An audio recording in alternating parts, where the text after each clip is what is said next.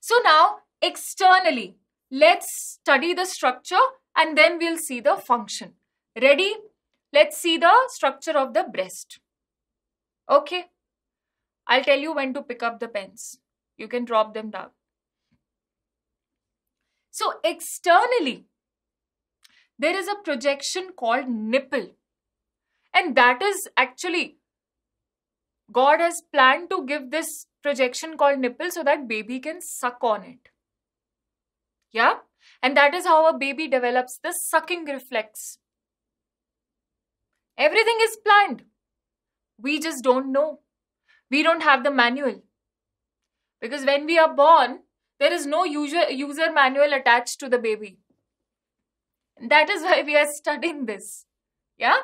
Now, you also see around the nipple, there is a pigmented portion. Okay? Pink to dark brown in color, which is called as the areola. Question, write it down. The pigmented area near the nipple, surrounding the nipple, is called areola. This areola, if you look closely, has small, sort of very small, tiny raised projections. Those are areolar glands, which secrete the sebum, a little oily secretion. Is that clear? Now coming to internal structure, which is very, very important. Listen to me carefully, drop your pens. Internally, a breast consists of chiefly glandular tissue, that is the function, which are called mammary glands. But it also, supporting the glands, there are two other tissues, which is the fibrous tissue, and the other is the fatty or adipose tissue. Well, they are supporting the mammary glands and the ducts. So these are supporting the glands and ducts.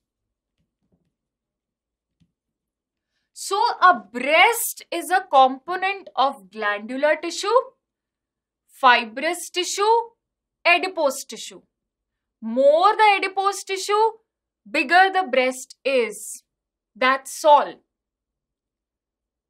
Okay, now we are going to be talking about our functional areas, which are glands and ducts.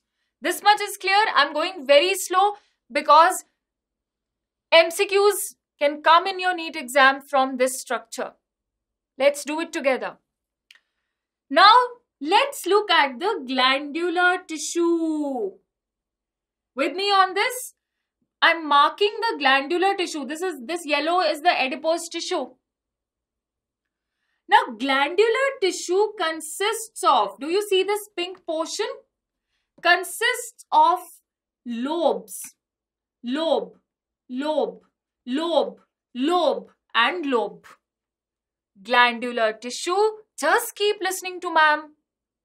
Don't need to write. The glandular tissue is not just present or scattered like a mass. It is present, it is organized. Glandular tissue is organized. I'm just making it easy for you as 15 to 20 in a single breast, 15 to 20 mammary lobes. Okay, now do you see each lobe? So this is one lobe, this is one lobe. Each lobe has clusters of grape-like. Do you see these grape-like structures? Grape-like clusters of alveoli. Remember the alveoli of lungs? Remember them. So these alveoli in the lobes. They can be lobules also. Yeah. Called alveoli. So these are doing the function. The functional unit is alveoli. That's why I told you to remember the lungs as well. See, you relate and study. You are empowered when you study like this. And there could be somebody studying alveoli here, alveoli there, forgetting that, forgetting this. Alveoli are going to produce the milk. It is the functional unit of the breast, of the mammary gland. So, alveoli will store the milk. Ejection is a different thing. Production is a different thing, my children. Alveoli is going to produce the milk, but ejection will happen. I'll tell you how. That is under the control of hormones as well. Alright, this is clear till alveoli. Now, these alveoli, whatever milk they produce, okay, there will be small mammary tubules coming through them. The milk will have to go into tubules in order to travel further. The destination is outside the body, the nipple. The child will suck the nipple and the milk has to come out. So the site of formation was alveoli. The next station is mammary tubules. So many alveoli, so many tubules. All these tubules, do you see that? Mammary tubules within the lobe. All these tubules will join to form mammary ducts. Mammary ducts. Keep writing. That's why I'm saying it all so slow. I care about your writing as much as you do. Okay?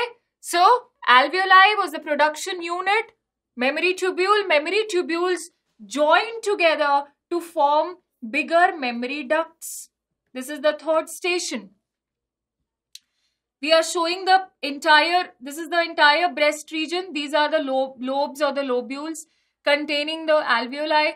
Alveoli will produce the milk. The milk will go into the small tubules. Tubules will join together to form ducts, but that's not all. Mammary ducts will join together to form bigger structures called as mammary ampulla, very close to the nipple. Very close to the nipple. Do you see this wider structure? This was the duct. These were the branch tubules. Tubules are even thinner than the duct. Okay, so we are actually, everything will converge at the nipple, outside the body. Okay, so mammary ampulla is formed when ducts, see mammary duct from here, mammary duct from here, mammary duct will join, all mammary ducts of that single breast will join together to form mammary ampulla, and mammary ampulla will join together to form lactiferous duct, which will open outside in the nipple. Finally, lactiferous duct is the door to outside. Lactiferous duct at nipple will open at the nipple. So I hope you're writing. Are you writing? Fine, I'll go again for you. I love revision. So now, those of you who missed a point here and there in between, ma'am is always with you. Once again, glandular tissue is arranged in 15 to 20 lobes. Mammary lobes. Mammary lobes have alveoli. Alveoli open into mammary tubules. Well, they are the site of milk production. Mammary tubules open into mammary duct. Mammary ducts open into ampulla. Ampulla opens into lactiferous duct. Lactiferous duct opens at the nipple outside. Mother's milk is considered as very, very, very rich source of everything. It is the most nutritious food actually. It consists of fats, it consists of casein, milk protein, it consists of lactose, the good sugar, milk sugar.